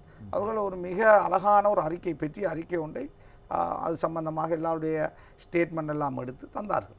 அந்த அறிக்கையை உடனடியாக பாதுகாப்பு அமைச்சருடைய செயலாளருக்கும் ஜனாதிபதி செயலாளருக்கும் நாங்கள் அனுப்பி உங்களுடைய விசாரணைக்கு இந்த விஷயங்களிலே உள்ள இந்த நிறுவனத்தில் உள்ள இந்த தரவுகளை நாங்கள் அனுப்புகிறோம், இது உங்களுக்கு உதவியாக இருக்கும், இதை நீங்கள் பயன்படுத்திக் கொள்ளுங்கள் என்று அனுப்பணும். அந்த அறிக்கையில் என்ன கூறப்பட்டிருந்தது? அந்த அறிக்கையிலே சொல்லப்பட்டிருக்கிறது, ரெஜிஸ்டர் பண்ணுகின்ற மெதட், அதாவது வருஷத்துக்கு ஒரு முறை ரெஜிஸ்டர் பண்ணுவது. ஒவ்வொரு வருஷமும் ரெஜிஸ்டர் பண்ண முடியும். பத்திரிகையிலே கால் பண்ணுவார்கள். ரெஜிஸ்டர் பண்ணுறதுக்கு அப்ளிகேஷனை போட்டவுடன் மாவட்டத்தில் எங்களுடைய அலுவலர் இருக்கிறார்கள். அவர்கள் போய் பார்ப்பார்கள் ஃபேக்ட்ரியை. பார்த்துவிட்டு கிராம சேவகர், பிராதேசிய செயலாளர் இவர்களெல்லாம் ரெக்கமெண்ட் பண்ணுவார்கள். அப்புறம் எங்களுடைய அதிகாரி, மாவட்டத்தில் உள்ள அதிகாரி ரெக்கமெண்ட் பண்ணுவார், இவருடைய கெப்பாசிட்டி என்ன, எவ்வளோ இவருக்கு தேவை. அதன் பிறகு அங்கே இருக்கின்ற மூலப்பொருட்களை, எங்களுக்கு கிடைக்கிற மூலப்பொருட்களை பங்கீடு செய்து அந்த கம்பெனிகளுக்கு கொடுப்பது. அவ்வாறு கொடுக்கின்ற பொழுது எந்த தவறும் நடக்கவில்லை என்பது தான் அங்கு சொல்லப்பட்டிருக்கிறது. எந்த தவறும் நடக்கவில்லை. இப்போ நீங்கள் சொல்லுகின்ற இந்த குற்றச்சாட்டுகள் எல்லாம் பேரளவிலே உள்ள குற்றச்சாட்டுகள். அவ்வாறு தவறுகள் நடந்திருந்தாலும் அது அமைச்சரோடு சம்பந்தப்பட்ட ஒன்றல்ல. அதுக்கு கீழே சேர்மன் இருக்கிறார், அதுக்கு கீழே போர்டு இருக்கிறது, அதுக்கு கீழே டைரக்டர் ஜெனரல் இருக்கிறார், அதுக்கு கீழே மாவட்டத்துக்கு ஒவ்வொரு டெபுட்டி டைரக்டர்ஸ் இருக்கிறார்கள், அதுக்கு கீழே அதிகாரிகள், இன்ஜினியர்ஸ் இருக்கிறார்கள். இதெல்லாரும் இதை செய்வதற்கு கீழ்மட்டத்தில் உள்ள அந்த நிறுவனம் தான் இதிலே நேர்மையாக செய்ய வேண்டிய, நேர்த்தியாக செய்ய வேண்டிய பொறுப்பு அந்த நிறுவனத்துக்குரியது. எனவே நான் நிறுவனம் சரியாக செய்திருக்கிறதா இல்லையா, அங்கே ஏதாவது தவறு நடந்திருக்கிறதா என்பதை நான் கேட்டேன். அவ்வாறு கேட்ட பொழுது 2 கடிதங்கள் மாட்டியது. ஒன்று ஜனாதிபதியுடைய செயலாளர், அதாவது மக்கள் தொடர்பு அதிகாரி சாந்த பண்டார் என்கின்ற ஒருவர் 500 மெட்ரிக் டன் கொடுங்கள் என்று ஒரு கடிதம் எழுதியிருக்கிறார். யாருக்கு? சேர்மனுக்கு. 500 மெட்ரிக் டன் இந்த கொப்பரை இந்த கம்பெனி கொலோசியஸ் கம்பெனி கொடுங்கள் என்று ஒரு கடிதம் அனுப்பியிருக்கிறார். அதே போல் பாதுகாப்பு அமைச்சுடைய ஒரு செயலாளர், மேலதிக செயலாளர், அவர் ஒரு கடிதத்தை எழுதியிருக்கிறார், இவருக்கு 1000 கிலோ கொப்பர் கொடுங்கள் என்று. இது 2ஐயும் தவிர வேறு யாருடைய கடிதங்களோ, யாருடைய உந்துதலோ, யாருடைய பலாத்காரமோ அங்கே இருக்கவில்லை என்பது இந்த எங்களுடைய ரிப்போர்ட்டிலே வந்திருக்கிறது. அந்த கடிதத்தில் கூட, அந்த 2 கடிதத்தில் கூட நான் அதுக்கு பொறுப்பான அமைச்சர், எனக்கு ஒரு கொப்பியை போடவில்லை. இதை இது காட்டுகின்றது என்றால் இந்த கொப்பர் கொடுக்கின்ற விஷயத்தில் அல்லது பங்கிடுகின்ற விஷயத்திலே அமைச்சர் சம்பந்தம் இல்லை. அமைச்சர் சம்பந்தமாக இருந்திருந்தால் அவர்கள் எனக்கு ஒரு கொப்பியை போட்டிருப்பார்கள், அல்லது எனக்கு தான் கடிதத்தை எழுதியிருப்பார்கள். நான் தான் அதை கொடுக்கிறதா இருந்த அமைச்சர் தான் முடிவெடுக்கின்றவராக இருந்தால் இந்த ஜனாதிபதி செயலாளர் அல்ல, மக்கள் தொடர்பு அதிகாரியாக இருந்த சாந்த பண்டார் இப்போ எலெக்ஷன் கேட்கிறார் மொட்டுவிலே, அவர்கள் அந்த அதே மாதிரி பாதுகாப்பு அமைச்சருடைய அதிகாரி எல்லாம் கொடுத்த கடிதத்திலே எனக்கு அவர்கள் அட்ரஸ் பண்ண இல்லை. அவர் எனக்கு தானே பண்ணியிருக்கணும், ஆனால் கொப்பி கூட எனக்கு போடவில்லை 2 பேரும். அவ்வாறு இருக்கின்ற பொழுது இந்த 2 கடிதங்களை தவிர வேறு யாரும் எந்த அழுத்தமும் கொடுக்கவில்லை. எனவே இந்த விஷயங்கள் சம்பந்தமாக சிஐடி எல்லாரும் விசாரிக்கிறார்கள். இந்த பொருட்களை வழங்கிய விஷயத்திலேயோ அல்லது நீங்கள் சொல்வது போல் அவர்களுக்கு போனஸ் கொடுத்தது என்ன கொடுத்ததுலையோ அமைச்சர் என்ற வகையில் நான் சம்பந்தப்படவில்லை. உங்களுடைய அமைச்சுக்கு கீழே இருக்கின்ற நிறுவனங்களுக்கு அதாவது முறைமையாக வழங்கப்படுகின்ற அளவை விட அதிகமான கழிவு வழங்கப்பட்டிருக்கிறது, அதிகமான அளவு செப்பு வழங்கப்பட்டிருக்கிறது என்றால் நீங்கள் ஏன் அதனை கவனிக்கவில்லை? உங்கள் கவனத்திற்கு ஏன் யாரும் கொண்டு வரவில்லை? அப்படின்னா இது உங்களுடைய தவறு தான். உங்களுக்கு கீழ் தான் அந்த நிறுவனம் இருக்கிறது. தவறும் இல்லை. என்ன தவறு அதில் இருக்கு? முறைகேடாக அல்லவா? முறைகேடாக யார் சொல்றது? தொழிற்சாலைகள் திணைக்களத்தினுடைய தொழிற்சாலைகள் அபிவிருத்தி சபையினுடைய பணிப்பாளர் சாட்சி வழங்கியிருக்கின்றார். ஒருவர் சொல்றார் முறைகேடு என்று. நான் ஒரு அறிக்கை ஒன்று சமர்ப்பித்த அறிக்கையில் அவ்வாறு முறைகேடாக நடக்கவில்லை என்று சொல்லுவார். அந்த அறிக்கை நீங்கள் கேட்டபோது ஒரு அறிக்கையை தயாரித்தவர் அவரே தான் தற்பொழுதும் இந்த சாட்சியை வழங்கினார். இல்லை அந்த காலத்தில் அறிக்கை தயாரித்தது அடிஷனல் செக்ரட்டரி சித்திரபால, டிரெக்டர் ரணதுங்க, இன்னொரு டிரெக்டர், 3 அதாவது உயர் அதிகாரிகளை கொண்ட அறிக்கை. அதில் தவறு இருந்தாலும் தவறு இல்லை என்று தான் தந்திருக்கிறார்கள். அறிக்கையில் இருக்கிறது. உயர் அதிகாரிகள், அதுவும் அமைச்சை சேர்ந்த அதிகாரிகள் 3ஆம் தரப்பு, அதாவது அந்த திணைக்களத்தில் இருந்த ஒரு உத்தியோகத்தரையும் நாங்கள் அந்த கமிட்டியிலே போடவில்லை. நான் 3 பேரும் மினிஸ்ட்ரியில் உள்ள உயர் அதிகாரிகள் 3 பேரையும் போட்டோம். அதில் அவர்கள் குறிப்பாக சொன்னது நான் ஏற்கனவே சொன்ன 2 கடிதங்களும் தான் அந்த கடிதங்கள். ஆனால் சேர்மன் என்பவர் அவருக்கு போர்டு இருக்கிறது. ஐடிபிக்குன்ற ஒரு ஆக்ட் ஒன்று இருக்குது. ஆக்ட்னா பார்லிமெண்ட்டில் பாஸ் ஆகிற ஆக்ட். அந்த ஆக்டிலே முழு அதிகாரமும் சேர்மனுக்கும் போர்டுக்கும் தான் இருக்குது. சேர்மன் மட்டுமல்ல, போர்டும் சேர்ந்து. ஆனால் பொலிசி டிசிஷன், அதாவது கொள்கை ரீதியான மாற்றங்கள் செய்யப்படுகின்ற பொழுது மட்டும்தான் அமைச்சருடைய அனுமதியை பெற்று செய்ய வேண்டும். அடுத்தது 42 நிறுவனங்களிலும் வாங்குவது, விற்பது, 400 சதவீதம் இருந்தது. அது மாதிரி ஒவ்வொரு விஷயங்களையும் நான் ஒவ்வொரு நாளும் அவர் வாங்குகிறார்களா, விற்கிறார்களா, கொடுக்குறார்களா என்பது என்னுடைய பொறுப்பும் அல்ல. அவ்வாறாக யாராவது நினைப்பார்கள், அது தவறான ஒரு சிந்தனை. இந்த தாக்குதல் நடத்தியவருடைய தந்தை இப்ராஹிமுடன் நீங்கள் தொடர்பு வைத்திருந்திருக்கிறீர்கள், அது உண்மைதானே? வணிக சம்பந்தமான தொடர்புகள் இருந்திருக்கின்றன. இப்ராஹிம் ஹாஜியாரோடு எந்த ஒரு தொடர்பும் எனக்கு கிடையாது, வர்த்தக தொடர்பு கிடையாது. அவருடைய மகன் இன்சாஃப் திருமணம் முடித்தது எங்களோட மன்னாரை சேர்ந்த அலாவுதீன் என்கின்ற அலாவுதீன் ஜுவல்லரி அவருடைய மகளை. அவருடைய கல்யாணத்துக்கு எங்களை அழைத்திருந்தார். அது 10 வருஷத்துக்கு முன்னர் நடந்த கல்யாணம். அங்கே நான் மட்டுமல்ல 10-15 அமைச்சர்கள் வந்திருந்தார்கள். அன்றுதான் இப்ராஹிம் அவரையும் அவருடைய மகனையும் எனக்கு தெரியும். அவர் எங்களுடைய மன்னாரை சேர்ந்த அவருடைய பிள்ளையை முடித்ததனால் அவர் எங்களுடைய உறவினர். யார்? மன்னாரை சேர்ந்த எங்களுடைய உறவினர். அடுத்து என்னுடைய கட்சியிலே உப பொருளாளராக இருந்தவர். அந்த வகையிலே தான் இப்ராஹிமையும் தெரியும், அவருடைய மகனையும் தெரியுமே ஒழிய வேறு வர்த்தக தொடர்பும் அவருக்கும் எங்களுக்கு இடையில் எந்த ஒரு வர்த்தக தொடர்பும் கிடையாது. இப்ராஹிம் என்பவர் இந்தியாவிலிருந்து மிளகினை இறக்குமதி செய்து மீளேற்றுமதி செய்யும் வணிகத்தில் ஈடுபட்டிருக்கிறார். அவர் இந்த விடயத்தை செய்யும்போது அதில் ஏற்பட்ட ஒரு குளறுபடி காரணமாக முன்னர் சுங்க திணைக்களத்தின் பணிப்பாளராக இருந்த PSM சார்ல்ஸ் அவர்கள் இப்ராஹிமுக்கு சொந்தமான ஒரு பார ஊர்தியில் மிளகுடன் அதனை பிடித்து வைத்திருந்த போது அதனை விடுவிக்குமாறு நீங்கள் முன்னாள் நிதியமைச்சராக இருந்த மங்கள சமரவீரவின் ஊடாக அவருக்கு அச்சுறுத்தல் விடுத்ததாக ஒரு குற்றச்சாட்டு இருக்கிறது. ஏனென்றால் ஆளுநர் சார்ல்ஸ் அவர்களோடு நீங்கள் கேட்டு பார்க்கலாம். இந்த மாதிரியான குற்றச்சாட்டுகளை சொல்லுகின்றவர்கள் யார் என்று நினைத்து என்னை தான் முதலாக நான் கேள்விப்படுகிறேன். இப்ராஹிம் என்பது நான் பிறக்கிறதுக்கு முன்னிலிருந்து அவர் ஒரு பெரிய வியாபாரி. அந்த மிளகு அந்த ஸ்பைசஸில் நான் பாடசாலைக்கு போகிற காலத்திலிருந்து இப்ராஹிம் வியாபாரி. நான் அமைச்சராக வந்து 9 வருஷங்கள் தான் அந்த அமைச்சிலே நான் இருந்தேன். எனவே அவர் செய்கின்ற வியாபாரம் அந்த ஸ்பைஸ் சம்பந்தப்பட்ட வியாபாரம். எனவே அவருடைய சாமான் பிடிபட்டது எனக்கு தெரியவும் செய்யாது. நான் ஒரு பொழுதும் சார்ல்ஸோடோ அல்லது இந்த கஸ்டம்ஸாக்களோடும் அவருக்காக நான் பேசியதும் கிடையாது. அவர் என்னிடத்தில் வந்து அவர் முறைப்பாடு சொன்னதும் கிடையாது. உங்களுடைய அமைச்சு இருக்கும்போது உங்களுடைய அமைச்சை பயன்படுத்தி உங்களுடைய சகோதரர்களோ அல்லது உங்களுடன் நெருங்கிய தொடர்பினை வைத்தவர்களோ உங்களுடைய பெயரை பயன்படுத்தி இவ்வாறான விடயங்களில், அதாவது இந்த நிறுவனத்திற்கு இன்சாஃபினுடைய தொழிற்சாலைக்கு அதிகப்படியான செப்பினை வழங்குவதாக இருக்கலாம், அல்லது இப்ராஹிமினுடைய மிளகு வணிகத்துக்கு உதவி செய்தவர்களாக இருக்கலாம், இப்படி உங்களுடைய பெயரை தவறாக பயன்படுத்தியிருக்கக்கூடிய வாய்ப்புகள் இருக்கின்றன. இப்போ எங்களுடைய அமைச்சுக்கு கீழே உள்ள நிறுவனத்துக்கு ஜனாதிபதியுடைய செயலாளர் 500 மெட்ரிக் டன் கொடுங்கள் என்று சொல்லுகிறார் என்றால், பாதுகாப்பு அமைச்சுடைய செயலாளர் அனுப்புகிறார் என்றால் இவருக்கு 1000 கிலோ கொடுங்கள் என்று கொடுப்பது அது யாருக்கும் தவறாக தெரியவில்லை. ஆனால் நானோ என்னுடைய சகோதரரோ அல்லது என்னுடைய அமைச்சுடைய என்னுடைய பர்சனல் ஸ்டாஃபோ ஒரு கடிதமோ அல்லது ஒரு அழுத்தமோ அல்லது ஒரு தொலைபேசி அழைப்போ சேர்மனுக்கோ யாருக்கோ இதை கொடுக்க வேணாம் என்று சொல்லியிருந்தால் இதுவரைக்கும் வெளியே வந்திருக்கும். எனவே அவ்வாறு இல்லாத பொழுது கடிதம் நேரடியாக கொடுத்த 2 பேர் இருக்கத்தக்க அவர்களை பற்றி யாரும் பேசுகிறார்கள். காரணம் அவர்கள் பெரும்பான்மை இனத்தவர்கள், விளங்குதா? அவர்கள் பெரும்பான்மை இனத்தவர், அவர்களை பற்றி யாரும் பேசுகிறார்கள் இல்லை. ஆனால் அதுக்கு பொறுப்பான அமைச்சராக நான் இருந்த பொழுது எனக்கு கூட ஒரு கொப்பி அவர்கள் போடவில்லை. அவ்வாறு இருக்கின்ற பொழுது ஒரு அமைச்சுக்கு கீழே உள்ள ஒரு நிறுவனத்துக்கு கீழே சாதாரண ஒரு கைத்தொழிலாளர்களுக்கு உதவி செய்கின்ற நிறுவனம் அவ்வாறு உதவி செய்கின்ற பொழுது அது பிழையாக உதவி செய்யப்பட்டதா சரியாக உதவி செய்யப்பட்டதா என்று ஆராய்வதற்கு நான் அமைச்சர் என்ற வகையில் உடனடியாக ஒரு கமிட்டியை போட்டு அதை ஆராய்ந்து அந்த அறிக்கையை பாதுகாப்பு அமைச்சு நாங்கள் அதை தூக்கி வீசவில்லை, பாதுகாப்பு அமைச்சு கொடுத்தேன் விசாரியுங்கள் என்று. அதே போல் இவ்வாறு நாங்கள் நடந்த பொழுது அதை அறிக்கையை நான் பாராளுமன்றத்துக்கு சமர்ப்பித்தேன். ஏன் 225 பார்லிமெண்ட் உறுப்பினரும் அதை கண்டுகொள்ளட்டும் என்பதற்காக. எனவே எங்களுடைய இடத்தில் இருக்கிற டிரான்ஸ்பரன்சி நியாயத்தன்மை இருப்பதனால் தான் நாங்கள் அவ்வாறு செயல்படுகிறோம். எனவே நான் ஒரு அமைச்சராக இருந்துவிட்டேன், நான் ஒரு சிறுபான்மை என்பதற்காக அந்த குண்டை வைத்தவரும் ஒரு சிறுபான்மை என்பதனால் என் மீது அபாண்டத்தை கொண்டு வந்து முழு பாவத்தை என் மீது திணிக்க நினைப்பது என்பது நியாயமானது ஒன்று அல்ல. அப்படி என்றால் ஒரு கடிதத்தை காட்ட வேண்டும், நான் அந்த கொடுக்க சொல்லி, அல்லது என்னுடைய செயலாளரோ யாரோ கொடுத்ததோ ஒரு ஏதாவது ஒரு டாக்குமெண்ட்டை காட்ட வேண்டும். புல்மோடையில் இருக்கின்ற கனிய தொழிற்சாலை, கனிய மணல் தொழிற்சாலை, அங்கே இருக்கின்ற மூலப்பொருட்களை மாத்திரம் நீங்கள் இந்தியாவுக்கு ஏற்றுமதி செய்ய உங்களோட அமைச்சின் கீழ் நடவடிக்கை எடுத்திருந்தீர்கள்.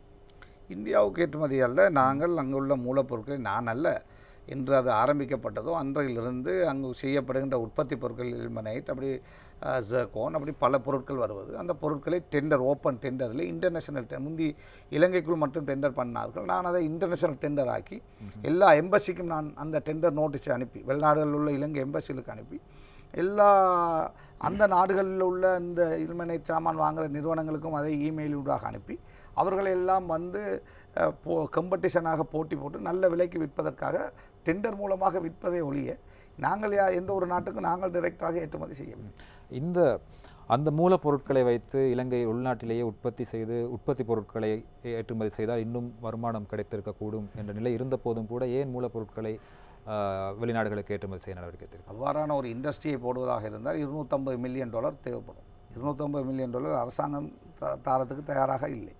அதே ஒரு ஏதாவது வெளிநாட்டு நிறுவனமோ அல்லது இலங்கையில் உள்ள ப்ரைவேட் கம்பெனிகளோ வந்து தான் ஜாயின்ட் வெஞ்சராக செய்ய வேண்டும். அது சம்பந்தமாக அதுக்கு சொல்கிறது வேல்யூ அடிஷன் ப்ராஜெக்ட், அதாவது மூலப்பொருளாக பார்ப்பாமல் இங்கே அதை உற்பத்தி செய்தால் அது நிறைய வருமானம் வரும், அது உண்மைதான். ஆனால் அதை செய்வதற்கான முதலீடு தேவை. இந்த நாட்டிலே நான் அமைச்சராக வந்த மாதத்திலிருந்து அந்த ஒரு முதலீட்டாளர்களை கொண்டு வருவதற்காக பகிரங்கமாக இன்டர்நேஷனல் ஆக்களையே அழைப்பதற்கான ஓப்பனாக பேப்பர் அட்வர்டைஸ்மெண்ட் போட்டு அழைத்தோம். 16 கம்பெனிகள் வந்தார்கள். பிறகு 16 கம்பெனிகள் வந்த பிறகு இந்த குண்டு வடித்த பிறகு 2 கம்பெனிகள் தான் வந்தார்கள். பிறகு 2 கம்பெனியும் அதுக்கு சூட்டபிள் இல்லை என்று கேபினட் டெண்டர் போட்டு சொன்னார்கள். இவர்களால் அதை செய்ய முடியாது, அதால் முடியவில்லை. நான் வந்த நாளிலிருந்து அதை செய்து எங்களுடைய வருமானத்தை அதிகரித்துக் கொள்வதற்காக, எங்களுடைய வேலையாட்களை அதிகரித்துக் கொள்வதற்காக பெரிய அளவு முயற்சி செய்து, ஆனால் என்னுடைய காலத்துக்குள்ளே செய்ய முடியவில்லை. நீங்கள் அமைச்சராக இருந்த காலப்பகுதியிலேயே உங்களுக்கு சொந்தமான ஒரு தனியார் ஊடகம் ஒன்றை ஆரம்பித்து அதற்கு சத்தோச நிறுவனத்தின் ஊடாக முதலீடு செய்ததாக ஒரு குற்றச்சாட்டு இருக்கிறது. அது பற்றி என்ன சொல்வீர்கள்? என்னுடைய சொந்த ஊடகம் என்று எதுவும் கிடையாது. அதுவும் எத்தனையோ பொய்களை போல ஒரு பொய் தான். ஆனால் சத்தோஷ நிறுவனம் என்பது ஒரு வியாபார நிறுவனம். அது உங்களுடைய ஊடகத்துக்கும் அட்வர்டைஸ்மெண்ட் கொடுப்பார்கள், இலங்கையில் இருக்கின்ற எல்லா நிறுவனங்களுக்கும் அட்வர்டைஸ்மெண்ட் கொடுத்திருக்கிறார்கள். அதை கொடுப்பதற்கு சத்தோஷுக்கு கீழே மார்க்கெட்டிங் டைரக்டர் ஜெனரல் டிஜிஎம் இருக்கிறார். அவர் எல்லா ஆய்வுகளையும் பார்த்து எந்த ஊடகத்திலே அட்வர்டைஸ்மெண்ட் கொடுத்தால் அவங்களுக்கு வியாபாரம் அதிகரிக்கும் அதை கொடுத்துருக்கார். ஒவ்வொரு மாதமும் பெருந்தொகை பணங்கள் அட்வர்டைஸ்மெண்ட்டுக்காக இன்றும் பயன்படுத்தப்பட்டு வருகிறது. எனவே அதில் எந்தெந்த ஊடகங்களுக்கு கொடுத்தார்கள், யாருக்கு கொடுத்தார்கள் என்பது எனக்கு தெரியாது. சரியான தரவுகள் பொழுது கைவசம் இல்லை, தேவையென்றால் தேடி தரலாம். ஆனால் எனக்கு சொந்தமான அவ்வாறான ஒரு ஊடகம் எனக்கு கிடையாது. குறிப்பாக இப்படி அரசாங்க நிறுவனம் ஒன்றிலிருந்து ஒரு ஊடகத்துக்கு விளம்பரம் வழங்கப்படும் போது எல்எம்ஆர்பி ரேட்டிங் அடிப்படையில் உச்சத்தில் இருக்கின்ற ஒரு ஊடகங்களுக்கு தான் வழங்கப்படுகிறது. குறிப்பாக அரசு நிறுவனங்களுக்கு முன்னுரிமை வழங்கப்படும், அரசு நிறுவன ஊடகங்களுக்கு. அப்படி இருக்கும்போது உங்களுடைய நிறுவனம், நீங்கள் உரிமை இல்லை என்று சொல்கின்றீர்கள், அந்த உங்களுடன் சம்பந்தப்பட்ட அந்த நிறுவனத்துக்கு வழங்குவதற்கு எந்த அடிப்படை பின்பற்றப்பட்டது? எனக்கு அவ்வாறான சம்பந்தமான ஊடகங்கள் கிடையாது. ஆனால் எல்எம்ஆர்பி ரேட்டோ அல்லது ஏதாவது ஒரு வழிவகைகளை முறையாக பேணித்தான் சத்தோஷ நிறுவனம் மட்டுமல்ல, எங்களுடைய அமைச்சரில் எல்லா நிறுவனங்களும் ஊடகங்களுக்கு அட்வர்டைஸ்மெண்ட் கொடுப்பதாக இருந்தால் அதுக்கு ஒரு வழிமுறை ஒன்று இருக்கிறது. அந்த வழிமுறையை பேணி தான் செய்திருப்பார்களே ஒழிய அவ்வாறு செய்ய வேண்டியதுதான் அவர்களுடைய கடமை. முஸ்லீம் திருமண சட்டம் சம்பந்தமாக கதைக்கும்போது உங்களோட நிலைப்பாடு என்ன? இந்த திருமண மற்றும் விவாகரத்து சட்ட மூலத்தில் திருத்தம் ஏற்படுத்தப்பட வேண்டுமா? அதில் சில திருத்தங்கள் செய்ய வேண்டும் என்பதிலே அகில இலங்கை ஜம்மியத் உலமா சபை தான் எங்களுடைய மார்க்கம் சம்பந்தமான முடிவுகளை எடுக்கின்றது. அதில் பல விஷயங்களிலே உடன்பாடு கண்டிருக்கிறோம், சில திருத்தங்களை செய்ய வேண்டும் என்று. பெண்களுடைய விவாக வயது 18ஆக அதிகரிக்கப்பட வேண்டும் என்பதில் நீங்கள் உடன்படுகின்றீர்களா முஸ்லீம் பெண்களுடைய? அதில் இப்போ நாங்கள் அந்த புதிய திருத்தங்கள் செய்வதிலே அது வயசு விஷயமும் உள்ளடக்கப்பட்டிருக்கிறது. அதில் எத்தனை வயது என்று குறிப்பிடப்பட்டிருக்கிறது? அதில் 18 வயது என்று சொல்லப்படுகிறது, 16 வயது என்று சொல்கிறது. அது சம்பந்தமாக நாங்கள் தற்பொழுது பேசிக்கொண்டிருக்கோம், ஒரு சுமூகமான முறையிலே அதை தீர்த்து கொள்வதற்கு. 18 வயதாக அதிகரிப்பதற்கு நீங்கள் தான் முழுமையாக எதிர்ப்பு தெரிவிக்கின்றீர்கள் என்று கூறப்படுகிறது, உண்மைதானா? நான் என்ன இருக்க வேண்டும்? அகில இலங்கை ஜம்மியத் உலமா என்பது மார்க்க ரீதியான எங்களுக்கு ஆலோசனைக்கு சொல்லுகின்றவர்கள். அவர்களிடத்திலே தான் எனக்கும் ஏதாவது டவுட்டுகள் வந்தால் நானும் ஆலோசனைகளை பெற்றுக்கொள்வது. எனவே அவர்களுடைய விருப்பத்தோடு தான் இதை செய்ய வேண்டுமே ஒழிய, இது ஒவ்வொரு அமைப்புகளும் நாட்டில் இருக்கிற சின்ன என்ஜிஓக்கள் சொல்வதைப் போல செய்ய முடியாது. எனவே என்றாலும் அதில் நிறைய தவறுகள் இருக்கிறது, அந்த இருக்கிறதில் சில தவறுகள் இருக்கிறது. அந்த தவறுகளை திருத்த வேண்டும் என்பதிலே உடன்பாடு கண்டிருக்கிறோம். வயசு விஷயத்திலே 18 16 என்பதிலே கருத்து வேறுபாடுகள் இருக்கின்றது. என்றாலும் நாங்கள் எல்லாரும் ஏற்றுக்கொள்ளக்கூடிய ஒரு நிலைக்கு நாங்கள் வருவோம். ஒரு முஸ்லீம் சமூகத்தினுடைய முக்கியமான ஒரு அரசியல் தலைவர் என்ற அடிப்படையில் 18 வயதாக முஸ்லீம் பெண்களுடைய விவாக வயதினை அதிகரிக்க வேண்டும் என்பதில் உங்களுடைய தனிப்பட்ட நிலைப்பாடு என்னவாக இருக்கிறது? இப்போ நாட்டிலே பொதுவாக எல்லாருக்கும் ஒரு வயசு சட்டத்தை கொண்டு வந்தால் ஒரு பிரச்சனையும் கிடையாது. இல்லை என்றால் இஸ்லாமியர்களுக்கு மட்டும் கொண்டு வருவதாக இருந்தால் கட்டாயம் உலமா சபையோடு, அகில இலங்கை ஜம்மியத் உலமா சபையோடு கலந்துரையாடித்தான் அதை செய்ய வேண்டுமே ஒழிய, நான் இன்று அமைச்சராக இருக்கிறேன், நாளை நான் அமைச்சராக, இப்பொழுது அமைச்சர் இல்லை, நான் பொதுவாக நான் என்ன சொல்ல வருகிறேன், நான் ஒவ்வொருத்தருக்கும் ஒரு தனிப்பட்ட கருத்துக்கள் இருக்கலாம். ஆனால் இந்த விஷயத்தில் இது நான் சார்ந்தது மட்டுமல்ல, இது ஒரு சமூகம் சார்ந்த விஷயம். இது சம்பந்தமாக எங்களுக்கென்று வழிகாட்டியாக குர்ஆனும் ஹதீஸும் இருக்கிறது எங்களுக்கு. எனவே இந்த 2 வழிகாட்டிலின் அடிப்படையிலே தான் உலமா சபை தன்னுடைய ஆலோசனையை செய்வார்கள். அந்த விஷயத்திலே நாங்கள் அவர்களுடைய கருத்தை உள்வாங்கி அவர்களும் அந்த வயசு விஷயத்திலும் உடன்பாடு கண்டிருக்கிறார்கள். எனவே அதை கொண்டு வந்து என்னுடைய கருத்தாக இங்கு திணிக்க முற்படுவது நியாயமானது அல்ல. இலங்கையின் பொதுவான ஒரு சட்டத்தின்படி 18 வயது திருமண வயது எல்லையாக இருக்கும்போது முஸ்லீம்களுக்கு மாத்திரம் அதனை வேறு ஒரு வயது எல்லை நிர்ணயித்துக் கொள்வது நியாயமான விடயமா? பொதுவாக அவ்வாறான ஒரு சட்டம் வந்தால் நிச்சயமாக முஸ்லீம்களும் அதை ஏற்றுக்கொள்ள வேண்டும். இதே போன்றுதான் அந்த கொரோனா நோயினால் மரணிக்கின்றவர்கள் சம்பந்தமாக மரணிக்கின்றவர்கள் முஸ்லீம்களை மரணிப்பார்களாக இருந்தால் அவர்களுடைய இறுதிக்கிரியை சம்பந்தமாக ஒரு பெரிய சர்ச்சை ஏற்பட்டிருக்கிறது. இந்த விடயத்தில் முஸ்லீம்களுக்கு ஒரு அநீதி ஏற்பட்டிருப்பதாக நீங்கள் கூட ஒரு அடிப்படை உரிமை மீறல் மனுவை தாக்கல் செய்திருக்கிறார் அறிகின்றோம். இந்த விடயத்தில் இதையே பொருத்தி பார்க்க முடியும் தானே? முஸ்லீம்களுக்கு மாத்திரம் ஒரு தனியான சட்டம் இருக்கக்கூடாது, பொதுவான ஒரு சட்டத்தின் கீழ் தான் முஸ்லீம்களும் உள்வாங்கப்பட வேண்டும் என்ற ஒரு வாதத்தை முன்வைக்கலாம் தானே? இல்லை, நான் ஏற்கனவே உங்களுக்கு சொன்னேன், நான் அந்த விஷயத்தையும் இதைக்குள்ளேயும் கொண்டு வந்து போடுறதுல நியாயமாக எனக்கு படையில்லை. இது ஒரு மனிதனுடைய மரணம் என்பது ஒவ்வொரு அந்தந்த மார்க்கம் என்ன வழியிலே அந்த மரண சடங்குகளை செய்ய வேண்டும் என்று சொல்லியிருக்கிறது. எங்களுடைய மார்க்கத்திலே கிளியக்கட்டாக சொல்லப்பட்டிருக்கிறது, மரணம் சம்பந்தமாக அடக்கப்பட வேண்டும் என்ற விஷயத்தில் எந்த மாற்று கருத்தும் கிடையாது. அடக்கப்படுவதனால் கொரோனா நோயாளிகள் அதிகரிப்பார்கள் அல்லது இந்த கொரோனா இலங்கையிலே பரவிவிடும் என்றால் அதுக்கு மாற்று கருத்தை பற்றி யோசிக்கலாம். ஆனால் உலக சுகாதார திணைக்களம் சொல்லியிருக்கிறது, கோவிட்-19 மரணிக்கின்றவர்களை 2 வகையாக ஒன்று அடக்கலாம் அல்லது எரிக்கலாம். ஆனால் அவருடைய குடும்ப உறுப்பினர்களுடைய விருப்பத்தை ஏற்று அதை செய்து கொள்ளுங்கள். அவ்வாறு சொல்லியிருக்கின்ற பொழுது 182 நாடுகளிலே அடக்குவதற்கும் எரிப்பதற்கும் அனுமதி கொடுத்திருக்கின்ற பொழுது இலங்கையிலே மட்டும் எரிக்கத்தான் வேண்டும் என்று சொல்வதென்பது ஏதாவது விஞ்ஞான அடிப்படையிலே சொன்னார்களா இருந்தால் பரவாயில்லை. அதைத்தான் நாங்கள் சொன்னோம் ஜனாதிபதியிடத்தில் அல்ல, பிரதமரிடத்திலே நாங்கள் போய் சொன்னோம்.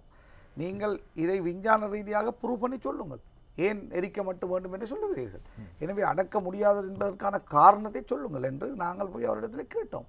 ஒரு கமிட்டியை போடுங்கள், நிபுணர்களை கொண்ட ஒரு கமிட்டியை போடுங்கள் என்று சொன்னோம். இதுவரையும் இந்த அரசாங்கம் ஒரு நிபுணர்களை கொண்ட ஒரு கமிட்டியை போட்டு இதை ஆராயவில்லை. GMO உங்களுக்கு தெரியும், சட்ட மருத்துவர்களுடைய சங்கம், அவர்களும் அந்த டைரக்டர் ஜெனரல் ஹெல்த்துக்கு கடிதம் அனுப்பிக்கிறார்கள், ஒரு கமிட்டியை போடுங்கள் என்று. இதுவரை அவர்களுடைய சொல்லையும் அவர்கள் கேட்கவில்லை, எங்களுடைய சொல்லையும் இவர்கள் பார்க்கிறார்கள் எங்களுடைய மையத்துக்களை எரிப்பதனால் அவர்கள் அதனால் தங்களுடைய வாக்கு வங்கி அதிகரித்துக் கொள்ளலாம் என்று சிந்திக்கிறார்கள், அல்லது அதில் ஏதோ இன்பம் காணுகிறார்கள். இல்லை என்றால் ஒரு நிபுணர் குழுவை அவர்கள் போட்டு இதுவரை அதை விசாரித்து எங்களுக்கு சொல்லட்டும். இல்லை இந்த நாடு ஒரு ஐலண்ட், இதுக்குள்ளே எரிக்கத்தான் வேணும், அதுக்குரிய காரணங்கள் தான் இருக்குது, 1 2 3 அல்லது ஏதாவது ஒரு ரீசனபிளான காரணங்களை சொன்னால் நாங்கள் ஏற்றுக்கொள்ள தயார். அப்படி இல்லாத பொழுது எமது மார்க்கத்துக்கு நேர்மாறாக இவ்வாறு செய்வது என்பது எங்களுக்கு மிகவும் வேதனையை தந்திருக்கிறது. இலங்கை ஒரு பௌத்த நாடு என்ற கருத்தை, என்ற வாதத்தை நீங்கள் எப்படி பார்க்கின்றீர்கள்? பௌத்தர்கள் பெரும்பான்மையாக கொண்ட முஸ்லீம், தமிழ், கத்தோலிக்க, மற்ற மலைய எல்லா மக்களையும் சேர்ந்த நாடு தான் இது. இலங்கை ஒரு அதாவது பௌத்தர்களை பெரும்பான்மையாக கொண்ட நாடு. என்றால் உங்களோட பேர் என்ன? விக்கி. அப்போ உங்களோட நாடு இது இலங்கை. இப்போ என்னோட நாடு இது? அப்போ நாங்களும் எந்த நாட்டோட இந்த நாடு பிளவுபடக்கூடாது, நாடு பிரியக்கூடாது அப்படி சிந்திக்கிறாக்கள் தானே. அப்போ எங்களோட நாடும் இலங்கை தானே. நாடு ரெண்டாக பிரிக்கணும்னு ஒரு கூட்டம் கேட்டாங்க தானே. ஏன் கேட்டாங்க? இப்படியெல்லாம் பேசுகிறதால தான் சொன்னாங்க, இப்படியெல்லாம் பேரினவாத ஆக்களோட அடக்குமுறையால் தான் சொன்னாங்க. நாங்கள் என்ன சொல்கிறோம்? இல்லை, இந்த நாடு பிரிஞ்சிடக்கூடாது, இது ஒரு அழகான தேசம், நம்ம நாட்டை பாதுகாக்கணும், நம்ம ஒரு நாடாக இருப்போம்னு சொன்னால் இந்த நாட்டில் பெரும்பான்மை பௌத்த மக்களை கொண்ட கத்தோலிக்க, இந்து, இஸ்லாம் எல்லா மக்களும் வாழுகின்ற நாடு இது, நமது நாடு. இது பௌத்த நாடு இல்லை என்று சொல்லலாம் சுருக்கமாக. நீங்கள் சொல்லிக்கொள்ளும். நீங்கள் என்ன சொல்வீர்கள்? பௌத்தர்களை பெரும்பான்மையாக கொண்ட மற்றவர்களும் சேர்ந்து வாழுகின்ற நாடு. ஏப்ரல் 21 தாக்குதலுக்கு பிறகு ஐக்கிய தேசிய கட்சி தலைமையிலான அரசாங்கத்திற்கு ஒரு பெரிய ஒரு பாதிப்பு ஏற்பட்டிருந்தது. அதற்கு பிறகு உங்கள் மீதான குற்றச்சாட்டுகள் அதிகரித்திருந்தன. அந்த காலத்தில் நீங்கள் ரணில் விக்ரமசிங்கவுடன் இணைந்திருந்தீர்கள். தற்பொழுது ரணில் விக்ரமசிங்கவை கைவிட்டுவிட்டு சஜித் பிரேமதாசவுடன் இணைந்ததற்கான காரணம் என்ன? ரணில் விக்ரமசிங்கவோடு நான் இணையவில்லை. நான் ஒரு இஸ்லாமியன், ஒரு அரசாங்கத்தில் அமைச்சராக இருக்கிறேன். மக்களால் தெரிவு செய்யப்பட்ட அரசாங்கம். அவ்வாறான ஒரு அரசாங்கத்தை இரவாக மைத்திரிபால சிறிசேன மடத்தனமாக இன்னொருவரை கொண்டு வந்து பிரதமர் ஆசனத்திலே அமர்த்தினார், அமைச்சர்களை மாற்றினார். இனி அவ்வாறு செய்துவிட்டு எங்களை மலைத்தார், வந்து பழைய அமைச்சுக்களை எடுத்துக்கொள்ளுங்கள் என்று. அந்த நேரத்தில் நாங்கள் செல்லவில்லை. ஏன் நாங்கள் செல்லவில்லை என்றால், ஒரு ஜனநாயக அரசாங்கத்தை இவ்வாறு திருட்டுத்தனமாக அரசியலமைப்புக்கு மாறாக மாற்றிவிட்டு அதிலே வந்து சேர்ந்து கொள்ளுங்கள் என்று அழைத்தால் அதிலே நாங்கள் சேர்ந்து கொள்வோமாக இருந்தால் அரசியலமைப்புக்கு நேர்மாறு செய்தவர்களாக நாங்கள் மாறிவிடுவோம். அரசியலமைப்புக்கு கட்டுப்படுவோம் என்று பாராளுமன்றத்திலே நாங்கள் சத்தியம் செய்துவிட்டு இந்த நாட்டிலே உள்ள அரசியலமைப்புக்கு மாறாக செயல்படுவது என்பது நியாயமானதல்ல. அதை நாங்கள் நிரூபித்தோம் நீதிமன்றத்தின் ஊடாக, அரசியலமைப்புக்கு மாறு என்று. எனவே அவ்வாறு அழைக்கின்ற பொழுது எங்களால் ஏன் சேர்ந்து கொள்ள முடியவில்லை? இந்த இலங்கையிலே அல்லது எந்த நாட்டிலே ஒரு சிறுபான்மை சமூகத்துக்கு இருக்கின்ற பாதுகாப்பு படைத்த இறைவனுக்கு அடுத்ததாக நமக்கு இருக்கின்ற பாதுகாப்பு அரசியலமைப்பு. அந்த அரசியலமைப்பை மீறுவதற்கு ஒரு சிறுபான்மை தலைமை உடந்தையாக இருந்தால் நாளை ஒரு வரலாற்று தவறை செய்தவர்களாக அடையாளப்படுத்தப்படும். அதே போல் இனி வருகின்ற அரசாங்கமும் இவ்வாறு அரசியலமைப்பை வேண்டிய மாதிரி மீறி கொண்டு போகின்ற பொழுது நாளை எமக்குரிய விஷயங்களிலும் பெரிய அநியாயங்களை செய்து விடலாம். எனவே தான் அதிலே நாங்கள் மிக கஷ்டத்தோடு தியாகத்தோடு நாங்கள் ஒரே கொள்கையோடு, அது வென்றாலும் தோற்றாலும் பரவாயில்லை, நாங்கள் நின்ற நிலையோடு நிற்போம், அரசியலமைப்புக்கு மாற்றம் செய்ய நாங்கள் தயாரில்லை என்று நின்றோம். ரணில் விக்ரமசிங்க என்ற ஒரு தனிநபருக்காக நாங்கள் நிற்கவில்லை. இன்று நாங்கள் சஜித் பிரேமதாசாவோடு நிற்பதற்கான காரணம் நான் மட்டுமல்ல. திகாம்பரம் அவர்கள், ரவுஃப் ஹக்கீம் அவர்கள், ராதாகிருஷ்ணன் அவர்கள், குமார வெல்கம் அவர்கள், மனோ கணேசன், இப்படி பல அமைச்சர்கள், சிறுபான்மை தலைமைகள் எல்லாம் கடந்த தேர்தலிலே நாங்கள் இந்த நாட்டிலே எல்லோரும் ஏற்றுக்கொள்ளக்கூடிய ஒரு ஜனாதிபதியை கொண்டு வர வேண்டும், எல்லா மதத்தினரையும் சமமாக அவர்களுக்குரிய கௌரவங்களை அல்லது அவர்களுக்குரிய உரிமைகளை வழங்கக்கூடிய ஒரு ஜனாதிபதியை கொண்டு வர வேண்டும், எல்லாரும் எங்களுடைய வியாபாரங்களை எந்த ஒரு கஷ்டமும் இல்லாமல் இந்த நாட்டிலே செய்கின்ற ஒரு சூழல் வர வேண்டும், பேரினவாதிகளுடைய அடக்குமுறைகள் அல்லது அடாவடித்தனங்கள் இல்லாமல் எல்லோரும் ஒரு சமத்துவமான நிலையில் வாழ வேண்டும் என்பதற்காகத்தான் சஜித் பிரேமதாசா என்கின்ற ஜனாதிபதி வேட்பாளரை நாங்கள் ஆதரித்து நின்றோம். அவ்வாறு நின்ற நாங்கள் தேர்தல் முடிந்த கையோடு அவர் 55 லட்சம் மக்களுடைய வாக்குகளை பெற்றிருந்தார், மக்களுடைய செல்வாக்குள்ள ஒருவராக இருந்தார். ஒரு தேர்தல் மேடைகளிலே ஒரே பேச்சு, தமிழ் மேடைகளிலும் சிங்கள மேடையிலும் ஒரே பேச்சு பேசுகின்ற ஒருவர். எனவே அவ்வாறு வாக்குக்காக கொள்கை மாறாத ஒருவராக அவருடைய செயல்பாட்டை கண்டதனால் தான் நாங்கள் அவ்வாறு அவரோடு இந்த தேர்தலிலே அவரோடு நிற்கிறோம். சஜித் பிரேமதாசை பொறுத்த வரைக்கும் ஒரு அண்மையில் அவர் உரையாற்றிருக்கும் போது, ஒரு அரசியல் மேடை உரையாற்றும் போது, இலங்கை என்ற பௌத்த நாட்டுக்குள் பிரிக்கப்படாத அதிகாரங்களை பகிரக்கூடிய ஒரு வகையிலான தீர்வினை தான் தமிழ் பேசும் மக்கள் சிறுபான்மை மக்களுக்கு வழங்குவேன் என்று யாழ்ப்பாணத்தில் குறிப்பிட்டதாக கூறியிருந்தார். அவரும் இலங்கை ஒரு பௌத்த நாடு என்ற நிலைப்பாட்டில் தான் இருக்கிறார். அப்படி இருக்கும்போது அவரால் சிறுபான்மை மக்களுடைய உரிமைகளை எப்படி பாதுகாக்க முடியும் என்று நீங்கள் நம்புகின்றீர்கள்? யாரும் எந்த ஒரு பெரிய தலைவரும் எமக்கு சிறுபான்மையுடைய உரிமையை தட்டிலே வைத்து தரப்போவதில்லை. ஆனால் நாம் சிறுபான்மை தலைமைகள் சரியாக நாங்கள் எமது மக்கள் ஒன்றுபட்டு எமக்குரிய அங்கீகாரத்தை ஆதரவை எமது உறுப்பினர்களை தருகின்ற பொழுது மட்டும்தான் எமது உரிமைகளை நாங்கள் பெற்றுக்கொள்ள முடியும். இருக்கின்ற தலைவர்களிலே இருக்கின்ற உதாரணமாக கடந்த தேர்தலிலே எம்மை சொல்லுகிறார்கள் நாங்கள் எல்லாம் பெரும்பான்மையோடு நாங்கள் நிற்கவில்லை என்று. சஜித் பிரேமதாசா பெரும்பான்மை பௌத்த இனத்தைச் சேர்ந்தவர். கோட்டாபய ராஜபக்ச அவர்களும் பௌத்த மதத்தைச் சேர்ந்தவர். எனவே நாங்கள் போய் சிவாஜி லிங்கத்துக்கு ஜனாதிபதி வேட்பாளர் என்றார் என்று ஆதரவு கொடுக்கவில்லை, அல்லது ஹிஸ்புல்லான் என்றார் என்று ஆதரவு கொடுக்கவில்லை. நாங்களும் ஒரு பௌத்தருக்குத்தான் ஆதரவு கொடுத்தோம். எனவே இருக்கின்ற இந்த தலைவர்களிலே எங்களுக்கு ஓரளவாவது நம்பிக்கை உள்ள தலைவராக இவர் தென்பட்டதனால்தான் இவருக்கு நாங்கள் ஆதரவை கொடுத்தோம். இந்த தேர்தலுக்கு பிறகு உங்களால் நம்பிக்கை இருக்கிறதா? இந்த தேர்தலில் ஆட்சியை பிடித்து அதிகாரத்தில் அமர முடியும் என்ற நம்பிக்கை இருக்கிறதா? இன்ஷா அல்லாஹ் மக்கள் ஆதரவு தருவார்கள். அவ்வாறான ஒரு பெரும் நம்பிக்கையோடு நாங்கள் இருக்கிறோம். இந்த தற்போது இருக்கின்ற நிலைமை நீடிக்கின்ற பொழுது இதே தற்போது இருக்கின்ற அரசாங்கமே மீண்டும் ஆட்சி அமைக்கும் ஒரு சூழ்நிலை ஏற்படுமாக இருந்தால் உங்களுடைய முடிவு என்னவாக இருக்கும்? உங்களுடைய நடவடிக்கை அடுத்த கட்ட நடவடிக்கை என்னவாக? நாங்கள் இந்த அரசாங்கம் சொன்ன வாக்குறுதிகளை நிறைவேற்றவில்லை. மக்கள் இந்த அரசாங்கத்தை நிச்சயமாக நிராகரிப்பார்கள். பொதுவாக பௌத்த மக்களும் அவர்கள் உணர்ந்திருக்கிறார்கள், அவர்கள் பொய்யை சொல்லித்தான் இந்த தேர்தலிலே வெற்றி பெற்றார்கள் என்று. எனவே பௌத்த, இந்து, கத்தோலிக்க, இஸ்லாமிய மக்கள் ஒன்று சேர்ந்து எமது தொலைபேசி சின்னத்தை ஆட்சிப்படத்திலே அமர்த்துவார்கள் என்ற நம்பிக்கை இருக்கின்றது. மிக்க நன்றி ரிஷாட் பத்யுதீன் அவர்களே. நீண்ட தூரம் வந்து எமது கேள்விகளுக்கு பதில் வழங்கியிருந்தீர்கள், நீண்ட நேரம் இருந்தீர்கள். நன்றி. நன்றி நேயர்களே. மீண்டும் இன்னும் ஒரு நிகழ்ச்சியில் சந்திப்போம். அதுவரைக்கும் வணக்கம் கூறி விடைபெறுவது பரமேஸ்வரன் விக்னேஸ்வரன். வணக்கம்.